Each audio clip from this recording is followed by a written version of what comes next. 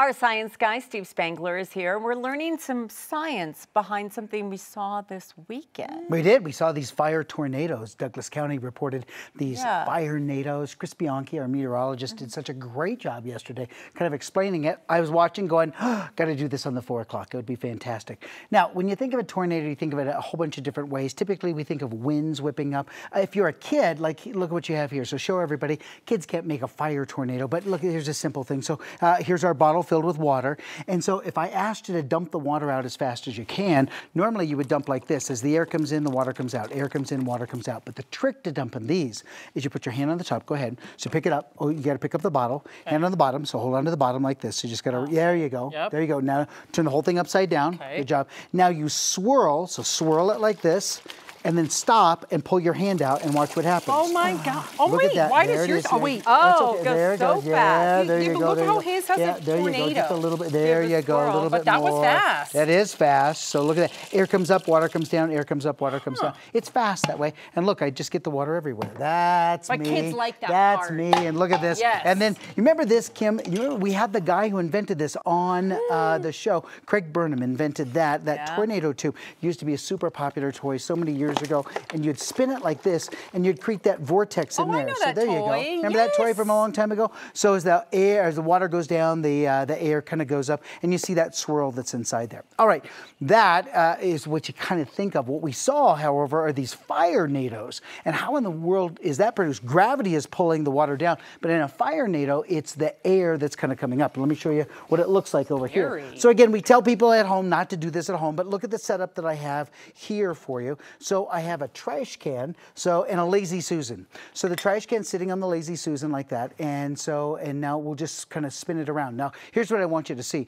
When we light this on fire, that's what your safety glasses are for. So when we light this on fire, that hot air will rise, just like a fire that we saw in Douglas County. But then the winds hit from the side and whip it around. Well, that's what this little screen does. It's going to grab the air and start to spin it. So watch, like this by itself does nothing. So it's just there. But watch what happens when it spins. When you spin it like this and you start to get that air spinning, look at that. Now watch what it does. It goes up high. Yes, so now it hits treetops. And once it hits treetops, now it jumps from tree to tree to tree. That's what makes it so dangerous. And as Chris Bianchi pointed out, it creates sometimes its own weather pattern. And because these get so big over time. What if it's really fast wind and it spins really fast? And they'll jump from one to the next to the next. So firefighters have the hardest time fighting that kind of thing. My own son, Scott, remember little Scotty? Yeah. Scotty's now in California learning to fight fires and cut down. He's with Forest Corps.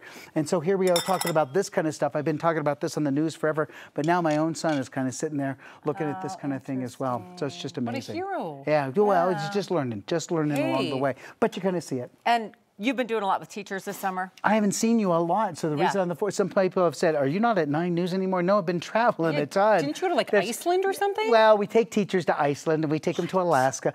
But these are teacher conferences. That's what great teachers do is they go to conferences all over the country. Everybody thinks they're just chilling in the summer. Are you kidding? No, they're not. They're not. Thank you for that. The old joke is teaching is great because it must be nice to work 8 to 3 and have your summers free. No. That's not a good teacher. Hey, I'm up in Loveland next week with an early childhood conference.